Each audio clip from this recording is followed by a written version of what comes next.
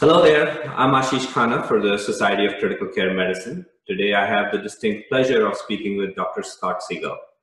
Dr. Siegel is Professor and Chair, Department of Anesthesiology at the Wake Forest School of Medicine and the Wake Forest Baptist Medical Center.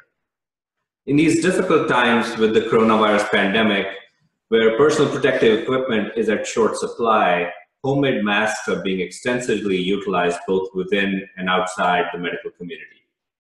So, if I did not have sophisticated filtration equipment and particle measurement equipment, and I was someone at home making these masks, would you have any guidance for me? So that's the hard part, right? We in the medical industry are so used to getting detailed technical specifications for everything we touch. And that's really not true in the consumer fabric industry. It might be true in production fabric industries, but the average person making their own mask is not going to be able to get detailed technical specs of the fabric that they're using. So we came up with a few rules of thumb. So first, let me say that fabrics differed wildly across the spectrum. We had some of our cloth masks that actually outperformed traditional surgical masks. Not N95s, but regular surgical masks. Just to give you some perspective, an N95 filters, by definition, more than 95% of the smallest particles. And in our testing, they did. So we think our testing methodology is reasonable.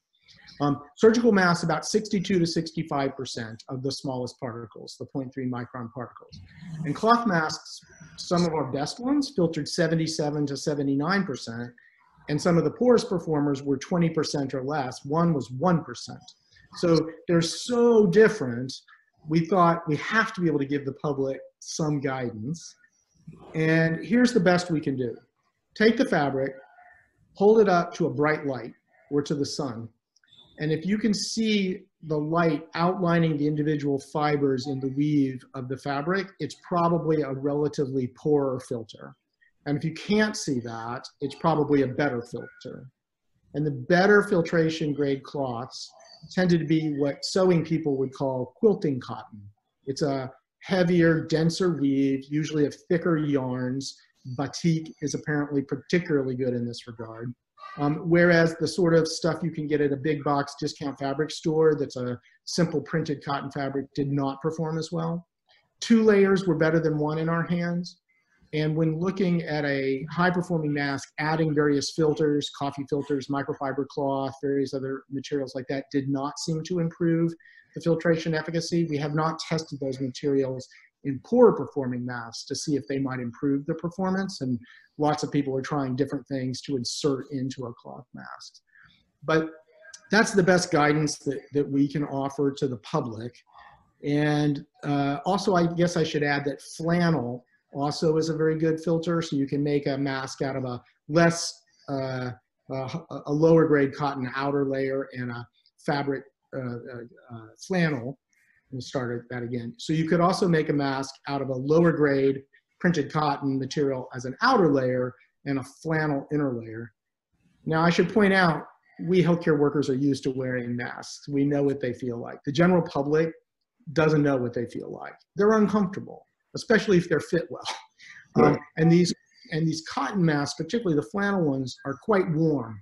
We're used to a pretty well ventilated mask that we wear day to day in our clinical operations. In fact, I have great respect for these paper masks now, just how high tech they actually are.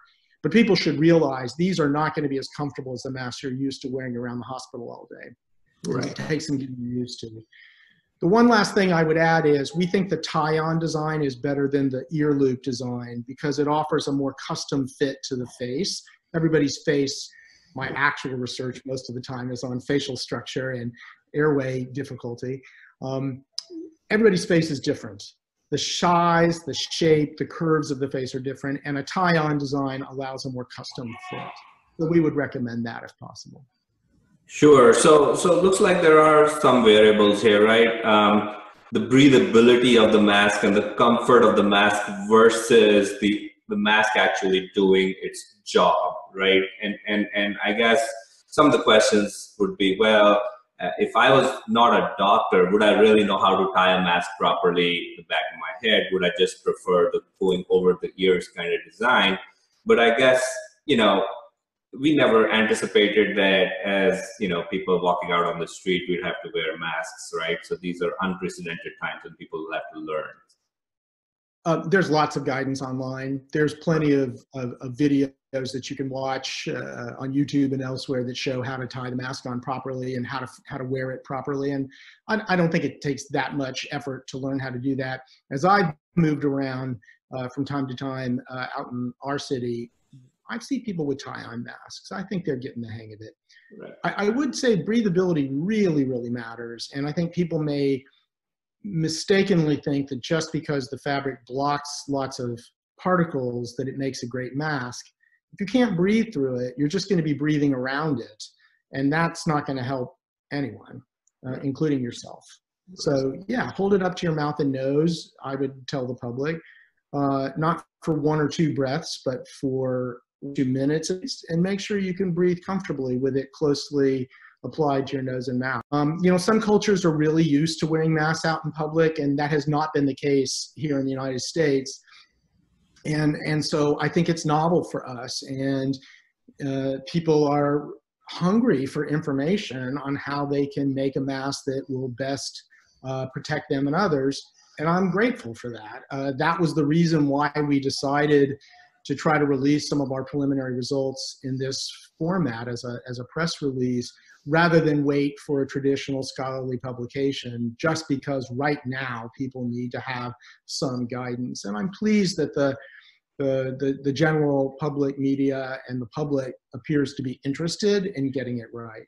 Sure. And then, again, I don't want to put you on the spot, but looks like there was data coming back from some of the South Asian countries where they generally showed that, people who were wearing masks, starting January when the news first started coming out, those countries didn't have as much of a community spread than here.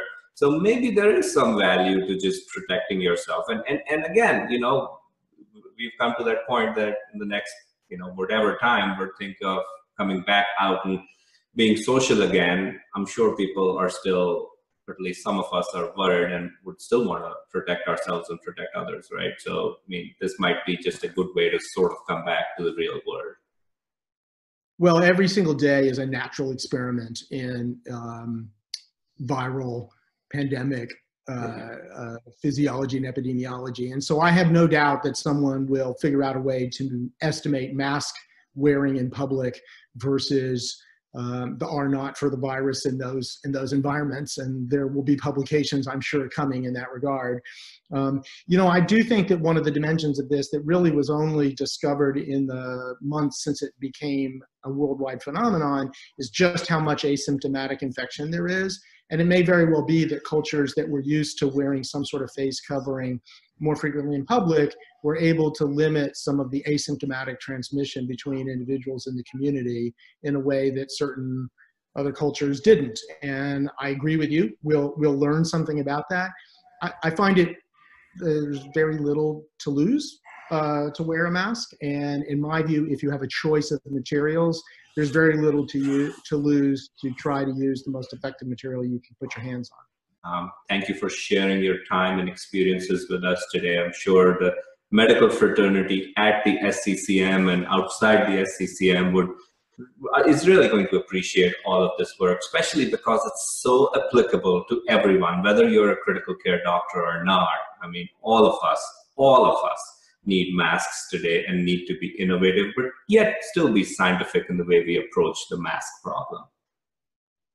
Yeah, I'll say I found it, I continue to find it very inspiring how much experimentation and creativity our community in general has been applying to this problem. Many of us in your society are anesthesiologists, some are from other fields for sure. We tend to be tinkerers.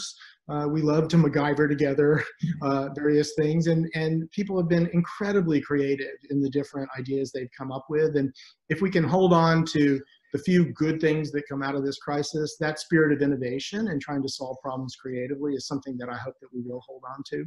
And I appreciate your interest in what we've been doing here at Wake Forest.